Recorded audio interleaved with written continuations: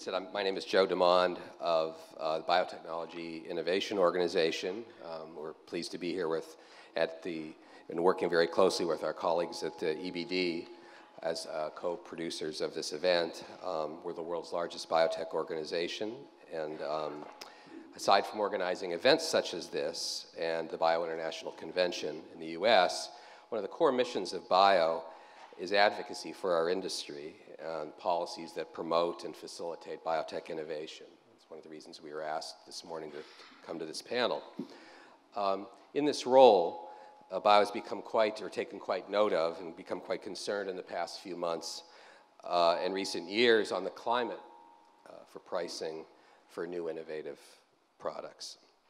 In particular, it seems clear that the pressures to demonstrate value and on pricing in general have intensified the world over, both in the US and in Europe. I wanted to speak for a minute before we turn to our panel about some of the data points coming from a somewhat US perspective on this. This could sort of set the table for the discussion. It seems clear that a year or so ago, insurance companies in the US and payers were caught unawares by a large increase, particularly in specialty drug costs. 2015, 2016, a lot of that was driven by Hep C drugs, but a few other big specialty drugs, which has caused a reaction, which I'll come to. In addition, there's been some high visibility price-raising incidents, let's say in the US, by Turing Pharma, and more recently by Mylan with respect to the EpiPen. Ironically, these were both generic products, but the public doesn't really notice or care the distinction between whether a product is generic or innovative. They just notice that these prices are going up a lot. What's lesser seen is that there's been an active political campaign going on in DC in reaction to some of these price rises by the insurance industry, by payers, to focus the public on rising drug costs. That's one of the reasons I think you see more media on this. And there's been greater attention paid and greater prominence by health technology agencies, health technology assessment agencies in the US, working with payers, especially a group called ICER, the Institute for Clinical and Economic Review, to which Bio and other groups have been providing comments in terms as how they develop their strategies. What this is leading up to is, last but not least, drug pricing has become a campaign issue in the US this year, a rather big one, both in the primaries earlier this year, where it was raised by both Hillary Clinton and Bernie Sanders, but also raised on the other side of the aisle by Donald Trump. So it seems pretty clear that there is going to be there could well be some political fallout to all of this in the US. And as David has noted already, this has already begun to have a real impact on markets as we've seen downward valuations on the biopharma companies, large and small.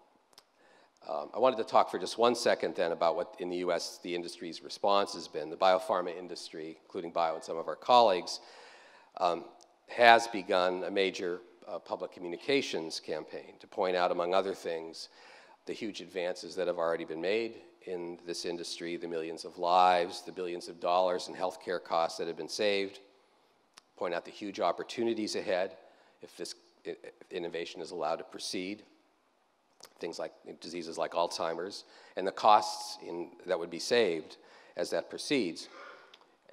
Secondly, with respect to the healthcare system itself, one of the things Bio is doing is noting, again, reminding people that healthcare costs or that drug costs are still a small part of the rise in healthcare costs. Drug costs in the US have been pretty much a constant 14% of overall healthcare costs. That's not really changing very much, notwithstanding a blip last year. We have to point out to people the cost and difficulty of biomedical research, pointing out that, for example, only 10% of all drugs that enter phase 1 clinical trials make it to FDA approval. Of course, the success rate's much less than that if you start preclinical or earlier. We're also working to shed light on some other aspects of the healthcare system, such as the rise in insurance premiums, the rise in co-pays that insurance premiums are putting on companies, the PBM markups that also can be reflected in what people are actually paying, and the impact of all of these things on the cost to consumers. In other words, it's not just, you can't just look at the list price, X manufacturer, but there's all these other parts of the system that are causing and having an impact on drug pricing. We expect this debate to continue, obviously, into the next year, regardless of what the election results are. So it's been a very active, intensive time. I would say there's a great deal, a fair amount of, I think the word is anxiety in the industry, in the US, but I think it's also global. It's with respect to what's happening, with respect to the public's perception of value, our ability to produce value, and the impact on pricing and the impact that this is then having on how our industry is being perceived and how the markets are valuing it. So with that as a preface, I want to introduce three very esteemed panelists that we're going to have today to help us work our way through these issues and hopefully understand them a bit better, and more importantly, or just as importantly, understand what industry's reaction can and should be to some of these pressures, and also to discuss if people see the issue differently than the way I've just described it. I'd like to introduce them. First, Dr. Jörg Müller of Bayer. He's the head of Bayer Healthcare Global Development since 2014. But he's been at Bayer since the 1900s. For the last, he's been in that position for 23 years, stretching far into the last century, across a broad range of senior positions. Secondly, thank you, Dr. Müller, for being here. Secondly, I'd like to introduce Kate Bingham, who's a managing partner at SV Life Sciences Advisors. She also, in addition to that position, serves on the board of more biotech and healthcare companies that I could count. And I saw the long list in both the United States and Europe, and has also worked in business development for Vertex Pharmaceuticals, among other things, in her long career. And finally, I'd like to introduce Jürgen Windeler, who since 2010 has been the director of the Institute for Quality and Efficiency in healthcare, known by its acronym IQWiG, which is one of the most important health technology assessment agencies in the EU and in the world, in fact. We're very honored to have him here today. And prior to that, Dr. Windeler had a long career as a scholar of biometry and evidence-based medicine, and was also an executive at the Medical Advisory Service of the German Social Health Institute in Essen. So thank you, panelists, for being here this morning. Thanks for your patience for my introduction. And now I'd like to get the discussion started. Maybe just start with a simple premise question. I'll let you each answer it in your own way. Do you agree with the premise that there is now more pressure than ever for drug developers to demonstrate value with great rigor as a precondition to receiving reasonable access and pricing? And if so, what are the main factors do you think that are driving this? And what's changed? You know, there's a feeling that things are changing or accelerating in this area. So who would like to answer first? Dr. Windeler. I'll try. With great interest, I heard your description of the US situation. And for the European, and especially for the German situation, I would add that in Germany we have a kind of tendency, I would emphasize tendency, to increase the pressure on pricing and on value. Compared to the US, I just learned, and compared to a couple of European countries, we have not such relevant financial problems in the German healthcare system, fortunately. So there is a tendency of increasing pressure and increasing the interest in value assessments. I think there are three reasons, couple of more reasons. I'm mentioning three. One is, of course, there are financial problems in many countries in the world, in Europe as well, in the US and other countries. So these general financial problems have impact on the financial problems in healthcare systems. That's the one thing. The second is, I think there is an increase and there is an experience in the last couple of years, 5 years perhaps, that which perhaps runs under the title "Too Much Medicine." That there is that we do not need everything that is labeled innovation and is trying to come into the healthcare system. So this is not really a financial problem. This is really a problem of innovations and what is their role in the healthcare system. And the third argument is quite simple, I think. There are a couple of single examples where companies try to get an extraordinary price from the system from their products. And these single examples, that's not a general development, I think. These single examples lead to some kind of scandalize these kind of mechanisms, these kind of pricing, these kind of developments. Perhaps many of those who discuss these aspects do not really understand the background of all these developments.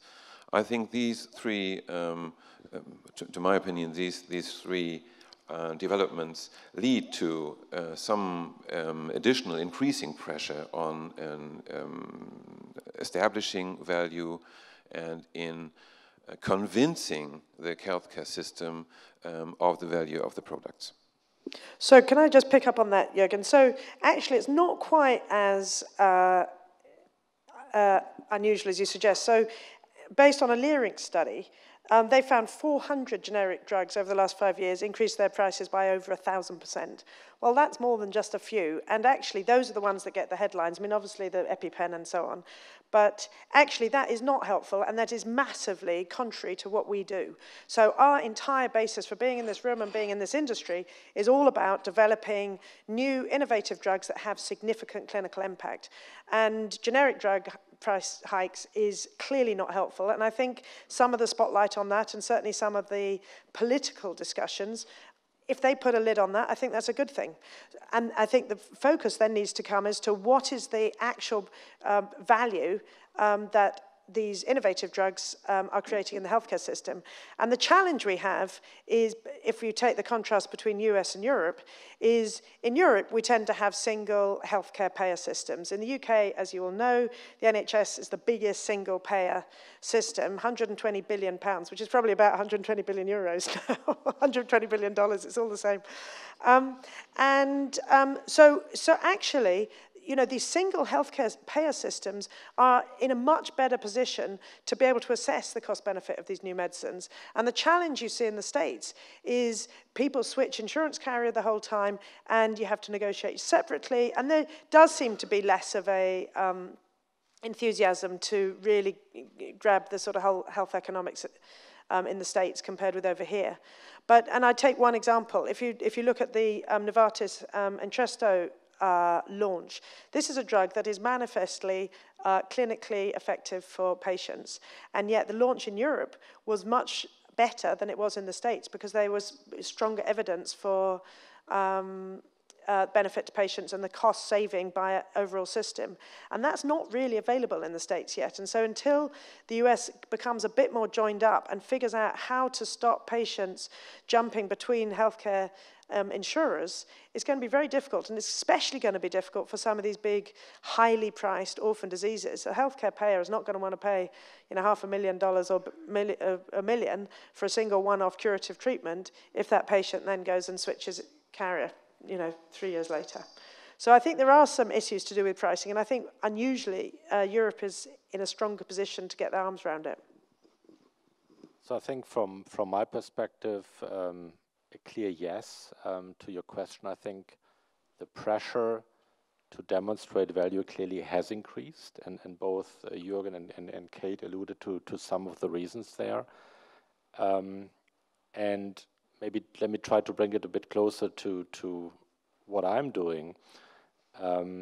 Bayer is an innovation-based company for more than 150 years, and as the one in charge for development of innovative pharmaceuticals, clearly the need to demonstrate value in the development process is increasing and has increased. Now, that's, in my view, not a problem in itself. I think if we are able to demonstrate value, then we are in a good position. The problem is, and the previous speakers have alluded to that, the problem is that in the public discussion, the focus is less often on value, but rather on cost. Because if you focus on value, then you also talk about what is the benefit that is brought by innovative medicines. And if one compares, for example, and this is OECD data, in the last decade, life expectancy has increased by almost 2 years. And data suggests that about 3/4 of that life expectancy extension has been attributed to innovative medicines.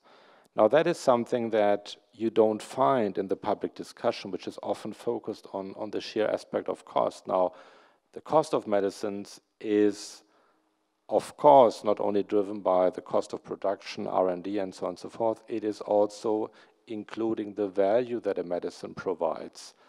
And you mentioned innovative hepatitis C medications. Now, these are very value drugs. They deliver a value because if you avoid liver transplantation, which can be a procedure with a very high mortality, but also costs a couple of €100,000 or dollars or British pounds. And I think what we as the biotech and innovation-based pharma industry, I think, have to become better at is to engage also in a dialogue with other stakeholders to talk about the value we provide and get away from a pure cost discussion. And also, in fact, if you look at cost of innovative pharmaceuticals in a healthcare system, and you mentioned some of the data, across basically most of the Western countries, we are talking less than 15%. Yeah? The biggest chunk actually is hospital cost, which interestingly don't play a big role in the public discussion. And that is something I think if we are able to more talk about value, but also clearly demonstrate value in the R&D process, which is a clear task that we have, then I think we can also engage in a different dialogue with the public and other stakeholders. Thank you. I was struck by something that you said, Kate, and I wanted to draw this out a little bit because there's this assumption in the US. I go to a lot of bio board meetings where we have all of our members come and talk about their various issues and problems, among other things. That the last thing we want is for the United States to go the way of Europe in terms of price controls and health technology assessment, that the US still has competition in the healthcare markets, that the bulk of returns for members still in the American market. That's why I think there's some fear about the direction of things I discussed earlier. But you seem to be implying maybe that, you know, this isn't, that there's some benefits, or that maybe things aren't as horrible in moving in that direction. Or some ways you said it was actually better in some ways because of the very fragmented nature of the American healthcare system. I think this is something, I'm interested in discussing for a minute this idea that if there is a convergence, if the US is moving in a trend that mirrors where Europe has been going the last a decade or so, or however long, that this would be a good thing or a bad thing for industry. So, I mean, I guess the other follow-up is the specific Californian proposition. Is that what you're talking about? So this that's an example. One of them. So this is called the Californian Drug Price Relief Act, which is to say that all drugs prescribed in California, which is a huge acquirer of pharmaceuticals, should pay a price of no less than what the VA pays. And it seems like it's going to go through, based on what I read. But what I think will also happen is then there will end up with drug shortages, and then there will be a whole political cycle again to say, well, if we're going to put such a cap on costs and we don't get the drugs we want, well, then how are we going to end up? So I suspect there will be some sort of middle line agreed. I don't know if you guys agree, because I think just going from free competition pricing, where no doubt the US system is supporting innovation and pricing across the rest of the world. And that can't happen. We can't have America continuing to basically subsidize the rest of the world in drug discovery and drug development. But trying to take America right down to the base again and say, right, we're only going to pay rock bottom prices, I don't think that'll happen either, because I don't think the American public will accept any level of, drug shortages or not being able to access the drugs they want. But I think this was going to be a very interesting political time to see what happens in California and then how that reflects policy. But I'd be interested to see what you say, Joe and Georg. Yeah, I think agree with your perspective. I had the pleasure of living recently between 2012 and 2014 in the US, and of course you see a public debate picking up in the US, and you read it in the New York Times and Washington Post about exactly what you described. Is the US funding R&D for the rest of the world? Yeah, and why would they continue to do that? So I think I agree. That is, I think, a valid question to ask, but to move away from free competitive pricing into something that you described will also have consequences. And we are seeing such consequences in other constituencies where that has happened. And I think we need to have a debate on everybody wants to live a healthier life, a longer life, and innovative medicines play a key role in that. And you only get that if you maintain an attractive environment for companies taking on the very high risk of spending literally billions of dollars into R&D. They will only continue to do that if there is a reasonable expectation for an adequate reward of that. And my response would be similar. I think that there certainly is the sense that the US is still the greatest engine driving global innovation. And you can look at any number of measures to determine that, to demonstrate that. And I think one aspect of the debate that worries certain people is actually the cross-country comparisons that are drawn up in the debate, which is, look at the price of these medicines in the US, although admittedly, as I said before, the people are looking at list prices, which are not often a good indication of what actually payers are paying for and certainly not an indication of what consumers are paying, given the complexity of copays. But anyway, people will say, look at the price of these drugs in Canada, in Europe, and why are they so expensive in the US? Which, if led to its logical conclusion, could end up, I think in the view of some, really damaging what some could consider the last bastion of support, or the main last bastion of support for innovation. That if the US were to adopt a system of some other countries, then other countries can do this to some extent, but if the US went in that direction, that somehow global innovation would be hurt. But I'm going to come back to this issue.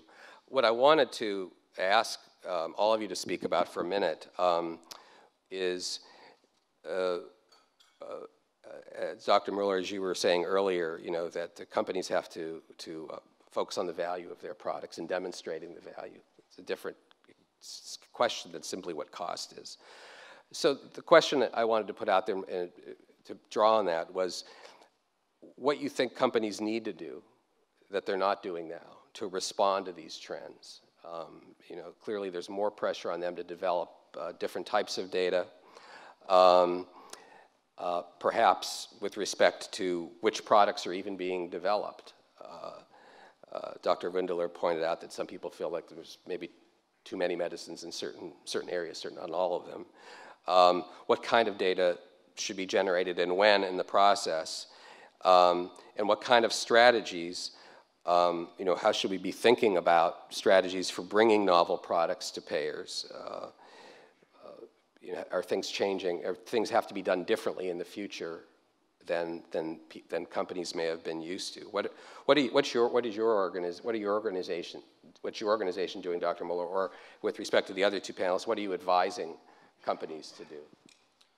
Now, Bayer right now is enjoying a period of growth that is driven by our ability to have introduced a number of innovative compounds to the market. Now, the interesting piece here is what is innovative and differentiated is not defined ultimately by us. It is defined by patients, by caregivers, physicians, and of course, ultimately also by payers. And so the challenge for us in an R&D environment that has long life cycles of 10 to 12 years is to be able to fast forward and think about what is the expected standard of care 10, 12 years down the road. But also increasingly we are faced with the maybe even more difficult question, how will a healthcare environment look like 10, 12 years down the road? And now healthcare environments are basically driven by states, sometimes by regions. They are subject to political change. And you may have a situation where during the 10, 12 years that it takes to develop a new medicine, you have like 2 changes in government with impacts on healthcare policy.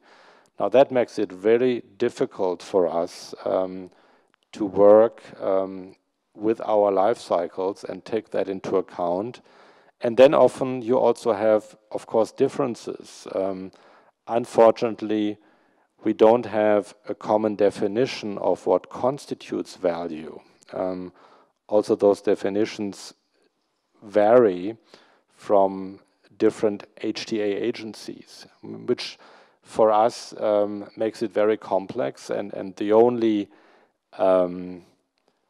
way forward I see is, and that is what we do at Bayer, is we try to engage in a dialogue as early as we can in the R&D process. We also spearheaded the process that is able in Europe, where basically we have a tripartite discussion with regulatory bodies, with payers, to try to come up, okay, what is their expectation, what do we think we can deliver and need to prove, and then make that impact the way we develop new medicines and develop information that is able to answer the question, what is the value of this innovation you bring forward? I don't see any other way than that. Okay. So of course, as a VC, we can't be in the business of Me Too or sort of follow-on products because we simply don't have the resources to compete with the big multinationals. So we have to focus on high-impact new medicines. That often means first-in-class, which obviously carries all the risks of doing that. And I guess the 2 aspects we think about which relate to sort of pricing and ultimate market uptake. The first is clinical. So are we actually able to have a material effect on the outcome of that patient's life, whether it's survival or cost of or quality of life itself? And that tends to be where we will focus. So very clear clinical measurable endpoints to show superiority over standard of care. And yes, projecting out into the future what that standard of care might be in 5 or 10 years. And the area that we are spending more time thinking about, but hasn't really played a big role in our early clinical studies, is in the financial impact. So can we show that by using this drug you can actually lower this healthcare system's overall cost, because ultimately I think the payers are going to want to see both, so that if you can show the clinical advantages, does that actually deliver a financial improvement to the overall cost of managing that patient? And that's something we're thinking about, but we haven't done a lot with it so far. Yes, I acknowledge the difficulty of a development on 10 years or 12 years. That's very difficult to develop. But I would like to comment on the first in class. I think this is really a relevant point of development, because we had about 3 years ago, I think, we had in Germany, we had the 8th statin in the system. And we had a discussion in the Federal Joint Committee about the statin. We have to take it into the system, but the patient representative asked, do we need the 8th statin? No, of course we don't. Perhaps we need 3. And I think this is one of the tasks that the pharmaceutical industry has to discuss, at least, that the questions will come, that what is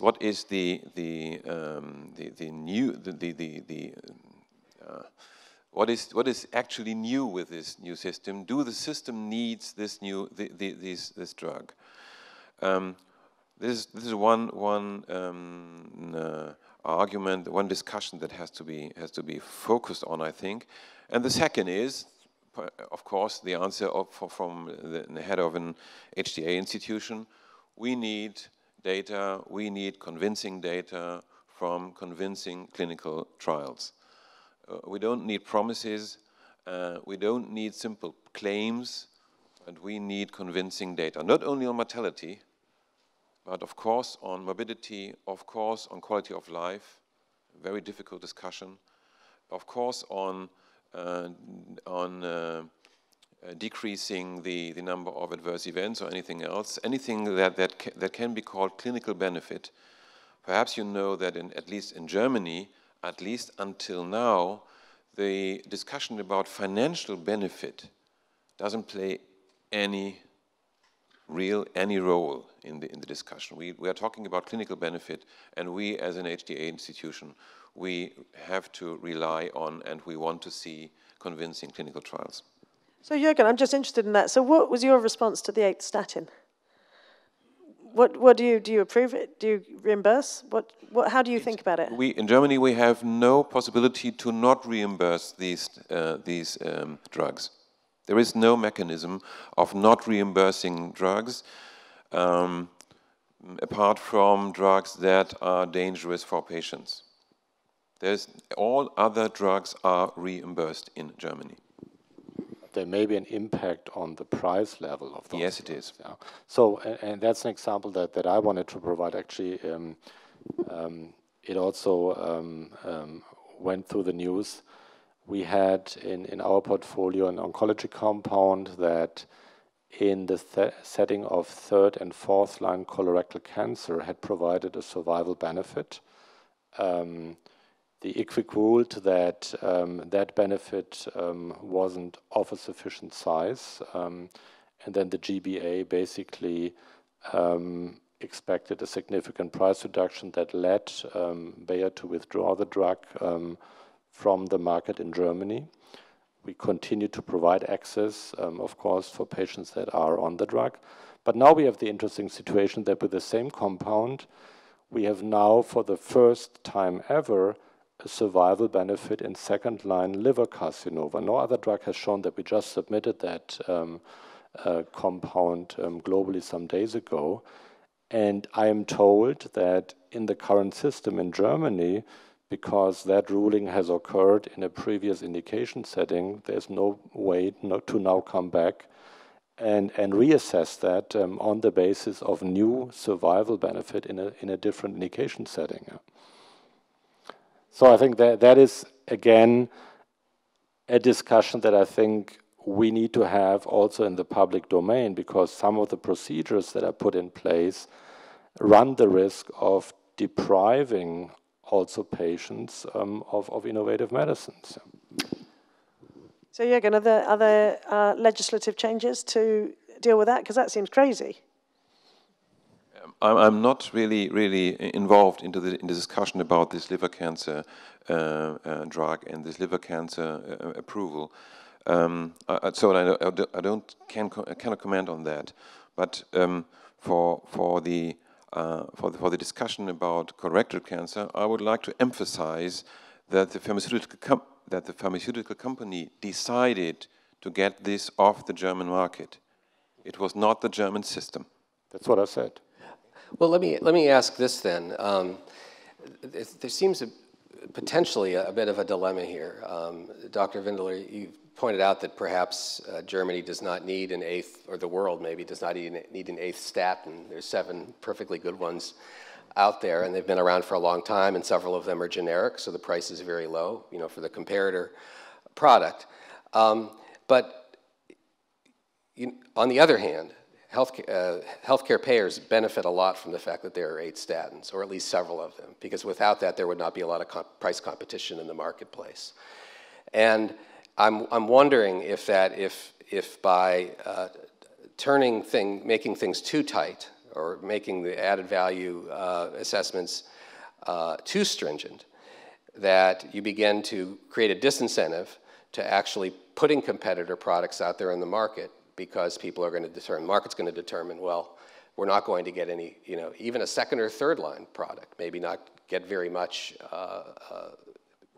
compensation for this, in which case you're stuck with the first in class, or maybe 1 or 2 products, and you don't get the benefits of the competition. Now we have, again, statins is a good example, SSRIs, for antidepressive drugs, there's 6 or 7 of those on the market, and these are all become now a decade ago, by the way, or 15 years, there was a lot of complaint about statins, if you recall, and there was a lot of complaint about SSRIs, but now they're all dirt cheap. And I'm wondering in the future, because of what's happening in the marketplace now, we won't be able to reap those benefits from competition, because people just aren't going to have the incentives to develop those competitive products. I think a very important point, I mentioned increase in life expectancy. Now, that didn't happen like all of a sudden we woke up and the average life expectancy increased by 2 years. We are talking about incremental increases. And we also have data suggesting that, for example, in oncology, both in the US, Western Europe, we have seen a reduction of mortality by about 20% across the board since the 1990s. Also, that didn't happen from one day to the other, but we are talking about incremental improvements. And also the 8th statin can provide an important improvement over the 7th and the 6th and the 5th. Yeah? Not just because a compound is associated to belong to a certain class, does it mean they are all the same? We do have seen differences in the efficacy and safety profile of these drugs. And I think we need to be careful, exactly to your point, to say, well, anything that is not first in class will face difficulties, because there is benefit of best in class compounds, and nobody can determine what will be the best in class of a given compound. So, of course, the 8th statin can be better in some aspects than the other 7. And I would like to see the data. I would like to see the convincing clinical trial that this is the case. That's fair. So that's very simple. And I would the second point, I'm not sure that there is any added benefit concerning the competition aspect of this 8th statins concerning perhaps the 5th or the 6th. I'm not arguing for only first in class, of course, but I'm arguing against the 6th or 7th or 8th only with the aim of competition without any added clinical benefit. Because, and I think we should not forget that, these drugs, the 5th and 6th and 8th and 10th, are of course a financial problem for the system, not only in paying the drugs, but on paying the organization of approval of post-marketing surveillance, of all these things that are in the responsibility of the society. And this is easier, of course, for a small number of drugs than a large number for the same indication. And if there is no clinical added benefit, I think the system can and should ask, where is these drugs for? But Jürgen, I think the example you gave will also be an economical problem for the company that brings that forward. Yeah. So I think, coming back to what I said earlier, for us it is of critical importance to be able to characterize what is the value, what is the innovation, because it makes no sense to spend a vast amount of money on something that is not differentiated ultimately. That is not only a problem for society, it's also a problem for the investor. Yeah. Yeah, I mean, the problem is, as you said, I mean, nobody goes into a project to develop an 8th-line treatment for cholesterol, right? I mean, you don't know that until you have the data. And then, and at some point, I think I think this goes to the question earlier about what companies should be doing this. I think more and more companies are shutting down those projects earlier if it's becoming clear that it's not adding substantial clinical benefit. Well, yes and no. I think what it means for the R&D process is that you cannot really wait until you have basically your phase 3 data in hand. I mean, you need to have a basis that allows you to say, I have a reasonable chance with this molecule to improve on not only what is out there, but also what I see is occurring in other developments. And if that question cannot be answered with a yes, then I really would suggest you have a second thought whether you really take that forward. So it's all about designing, if you can, crucial experiments as early as you can in the R&D process to allow you to pick the winners and avoid spending on something that ultimately has no chance of being differentiated. So just to echo that, so again, as a VC, we typically will go from late lead up through to phase 2A, 1B, 2A in patients. And so for us, and that's the point typically we would then transact, we would not typically take our drugs to market and do the pivotal studies. So we need to basically create as strong a package of data to that point so that we can be sure that actually our drug is working in the mechanism that we think it is in patients, that will then deliver that clinical benefit.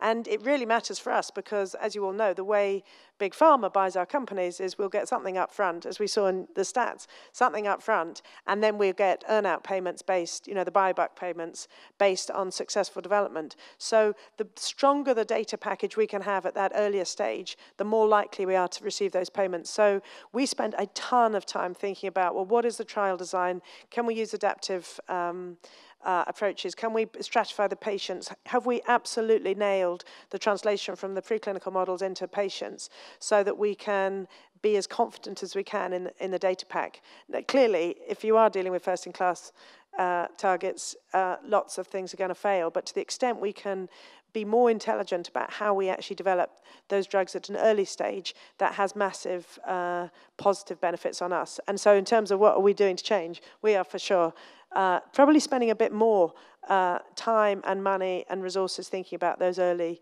clinical studies than we used to. So you're saying you are getting a bit more rigorous with respect to what you're asking companies to provide? For sure.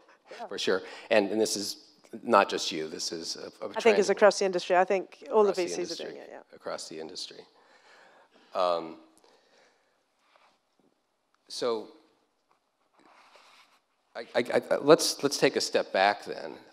So you're asking for more. Certainly the health technology assessment agencies like IQWiG are asking for more before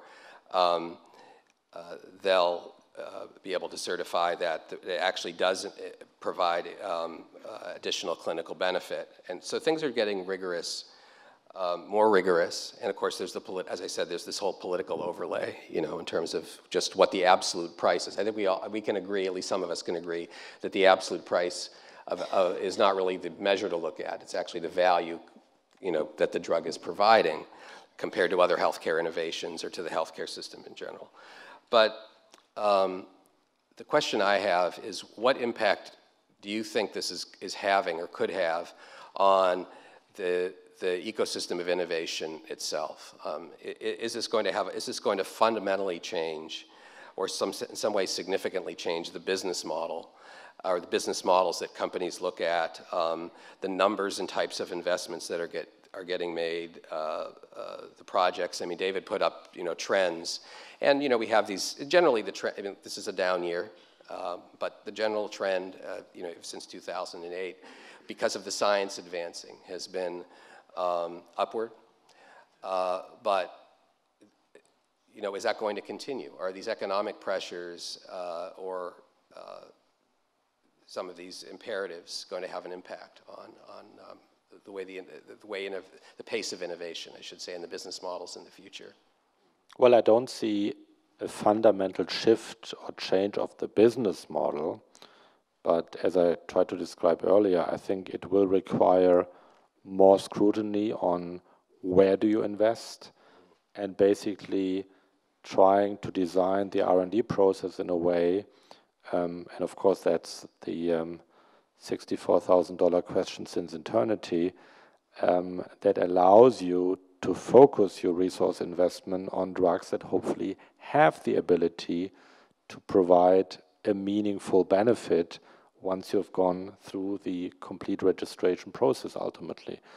In terms of changes on the business model, there I see more maybe a risk coming from a different direction, and that is with better understanding, big data approaches, if we gain more predictive ability to be able to say who will benefit, ideally also to what extent from a certain drug, and who shouldn't get the drug because he or she may have either less benefit or run the risk of having side effects. The ability of accessing such information, I think, in the long run may have the capability of shifting the business model of the innovation-based pharma industry. Because then, coming back to the value is the value of the information, and if the information is held someplace else, then of course part of the value will go there.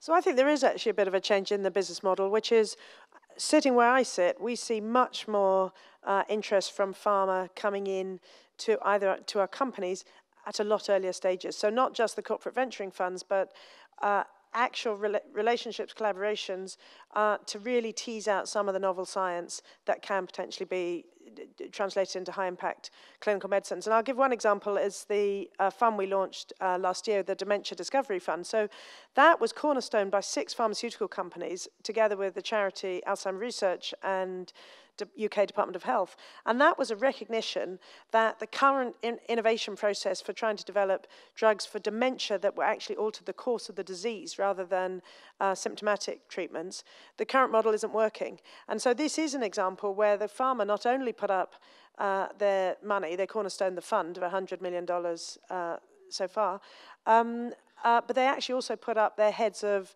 neuroscience, neurodegeneration, to actually help advise the manager, which turned out to be us, to think about, well, what are the new areas of science? What are the breaking areas? What are the different pathways and targets that could be tractable to actually lead to diseases, drugs that can actually alter the course of the disease? And that is a very different model. The idea that you've got 6 pharma companies with no commercial rights sitting in a room together, collaborating to figure out, well, what are the new ways we can actually do business. That is something that I've not seen before in any biotech sector, and I think it's incredibly positive, because what we do need is shared expertise and learnings, because it is crazy to think that our little companies that we support are actually going to be the best at a certain area without the benefit of some of the learnings and experience throughout the industry. So to the extent we can actually share earlier in ways that make commercial sense for the different stakeholders, I think is really helpful. Do you see that connecting at all with, there's also a drive for companies to demonstrate greater transparency with respect to their clinical trials and evidence, in order to sort of avoid having others recreate the wheel. But then again, companies have traditionally done this because they're commercial reasons why you would want not necessarily to share. So we would always tend to publish.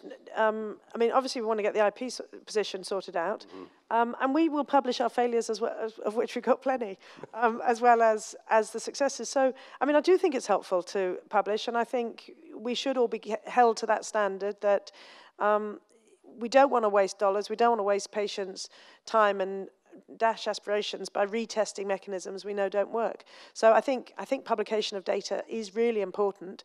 Obviously remove whatever is really commercially sensitive and publish at a time which is reasonable and for the actual business that you're running. But I think fundamentally, should we be publishing clinical trials? Yeah. Absolutely. I mean, we fully support transparency, both when it comes to clinical trials, when it comes to publications, and I think we welcome the development that has taken place there in recent years, absolutely. Dr. Windler, I wanted to ask you how you see your role with respect to the innovative process. I mean, do you see your role strictly as assessing the added clinical or therapeutic benefit of new medicines that come out of the pipeline, or do you see that you have a role in actually trying to foster and facilitate the innovative process itself, or is that not your business? Our major business, of course, is assessing the added benefit or value of new drugs or medical technology. Of course, it's not only drugs. When they come into in my place, the German healthcare system, or the European or the US system. But I think we see our task in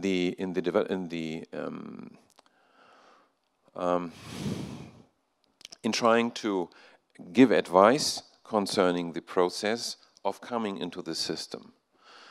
Not perhaps in improving and enhancing the innovation process, but in giving advice and telling how what are the requirements for the European or the German system for innovations and new developments. There are a couple of structures, such as the early advice structure with the EMA in the European on the European level, but I think they are quite interesting.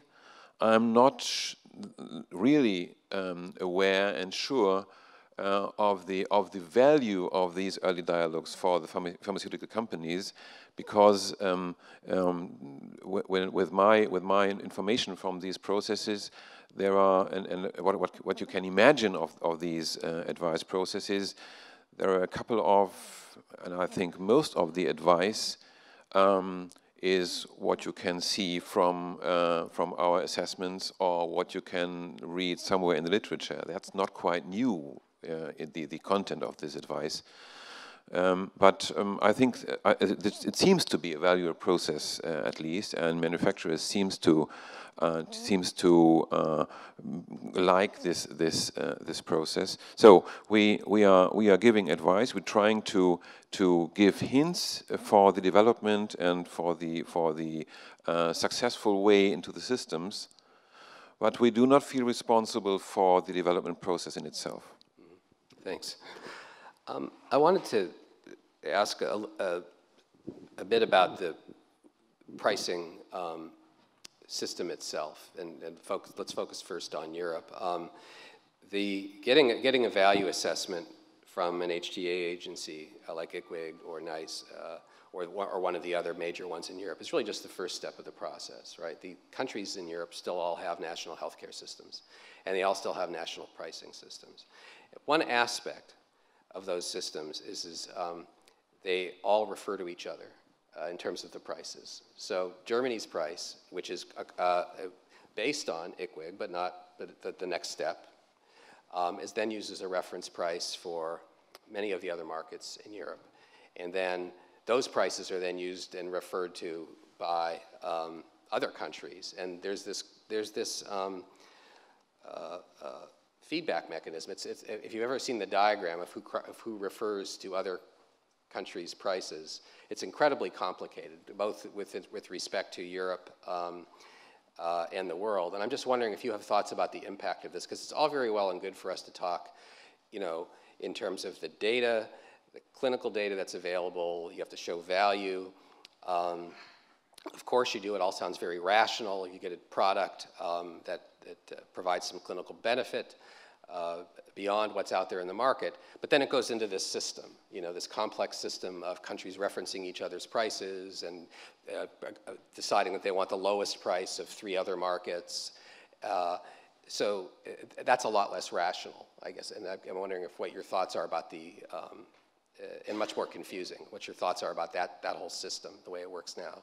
And can I add a question, because I think you guys are going to be answering it, not me, is how do you deal with that when you've got standard of care, which is so different across other countries, so where the actual benefit to patients could be very different? That's exactly what I tried to allude to. We are dealing basically with many different HTA assessment systems. We are dealing with many different healthcare systems. The landscape there is much more fragmented than the regulatory landscape, and that is a challenge for us. I mean, coming back to the point you made, for us, differentiated pricing is very important. For example, it provides also the opportunity, which we use, to have lower prices in poorer countries. And therefore it is connected to access to medicines.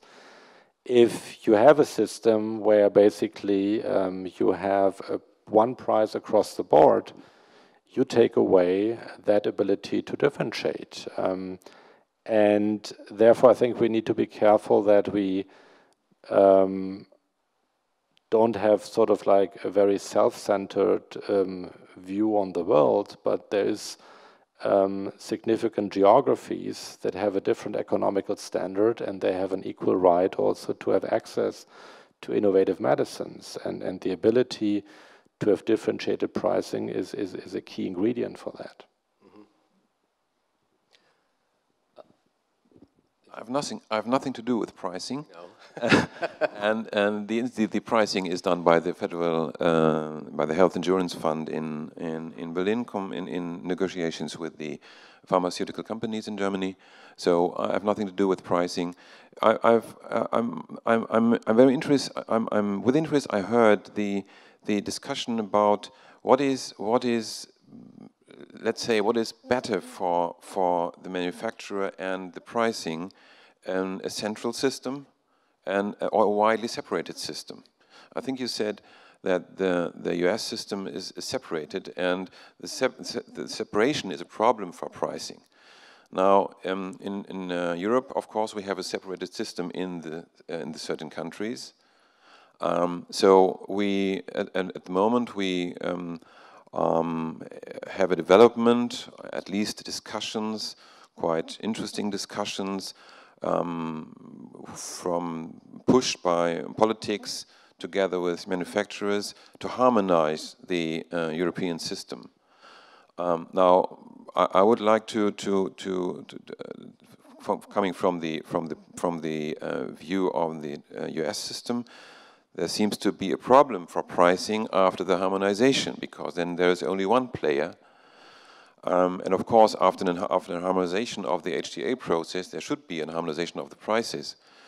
I'm not quite sure whether the line of separation of the system is better for the healthcare system, is better for manufacturers, is better for innovation, or whether a centralized system with central prices perhaps is a better position for pricing.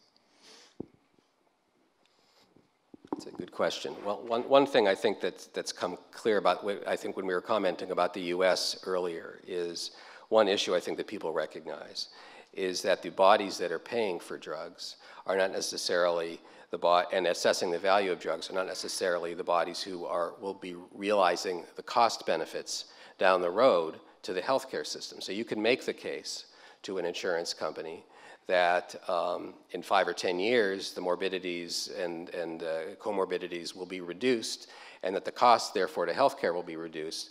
But if that payer is not then insuring that person, for example, if they're going on to Medicare when they turn 65, then they may not care about that, and they may not have an incentive to reimburse the medicine. That's different under a more unified system. However, I think we also see in some countries, it really depends on how the internal mechanisms of the healthcare system work. Some countries have separate out the payment of medicines from the payment of healthcare. And so there may be benefits to other parts of the healthcare system, but the healthcare payer, the pharmaceutical payer, for example, a country far from here, New Zealand, has Pharmac. Pharmac has an annual budget for medicines. That's their budget for medicines. Do they necessarily care what the benefits to down 10 years from now to the healthcare system are? They don't necessarily care. So those are some issues, I think, structurally that might need to be addressed. And there's another related issue, which I don't know how many people read the article last week that Meni Pangloss wrote from AstraZeneca, basically saying, sort of letter to Theresa May, saying if you don't sort out pricing in the UK, you're going to lose innovation, because there is a link to being able to have that industry and environment of creating new innovative medicines. And if you can't then actually sell the drugs in your own home market, well, then maybe the innovation will move away. And I think that's another angle that comes in at the side as to how do you think about pricing if the two are related. I tend to think they are semi-related. I don't think they're completely related, but I think they are related, so that the people thinking about pricing certainly need to pay attention to how can you actually retain a vibrant, innovative R&D industry.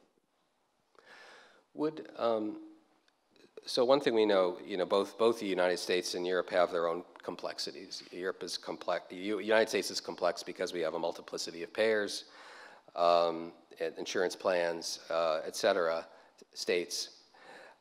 Europe is complex because it's 27 countries. Would there be benefit to, so let me go back to the issue of health technology assessment, because I think industry's adapted to that, and Dr. Windler, you're heading one of the larger health technology assessment agencies in Europe. I know there's talk about greater collaboration among the HTA agencies in Europe, and I think there's a bit of a debate going on in the industry about whether this is something to be desired, the eventual more centralization, as you were saying, more centralization of this, or whether having different agencies, with different national data, for example, in different healthcare systems, doing assessments makes more sense. On the one hand, certainly there are certainly efficiency advantages of having a centralized determination within Europe, and in terms of collecting the data and all that. On the other hand, maybe one size doesn't fit all, or companies would prefer having choices or not have to live and die on one determination. That's quite a scary thing. I'm just wondering what any of your thoughts are on that, on the greater centralization of HTA within Europe. Yes, there is an example for centralization, of course. That is the approval process. Mm-hmm. In my opinion, the approval process is completely different from HTA, because it is kind of an abstract theoretic decision with practical consequences, of course, for the manufacturer and for the healthcare systems. But it is abstract from the particular healthcare systems. So the HTA process is within the healthcare systems. That is, in a bit, part of the cultural and political systems of the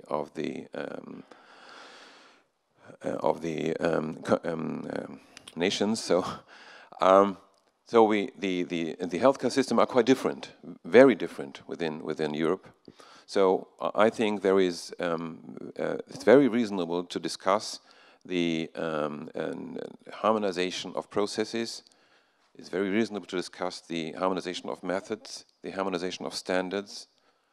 It's not very reasonable to discuss joint work in a way that there is only one product in Europe and everybody has to take it, and perhaps in some kind of discussion to have some centralized European decision about reimbursement within the member states. I think that's not very reasonable. I think as an industry we benefit from clarity and stability, and of course there would be, in my view, a benefit from such a standardization. However, as I think Jürgen pointed to, I'm not sure I'm going to see that during my professional lifetime. Yeah?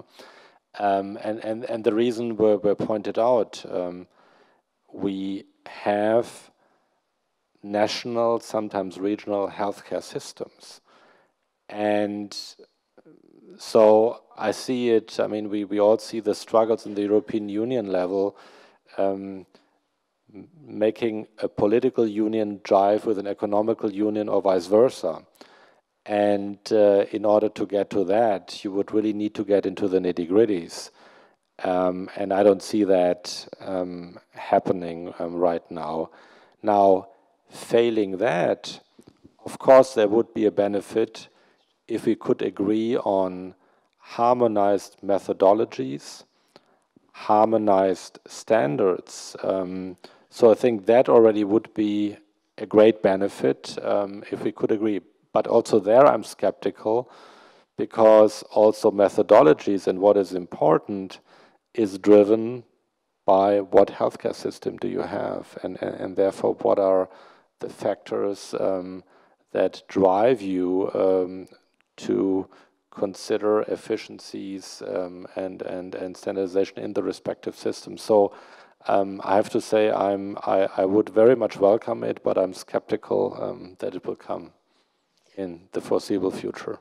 So we've got a new announcement that came out, I guess, a couple of weeks ago, called the Accelerated Access Report. So it's something that John Bell and Hugh Taylor worked up in the UK to basically say, well, why are we so slow to take up new innovative medicines, and how can we get these both to patients quicker and paid for more quickly?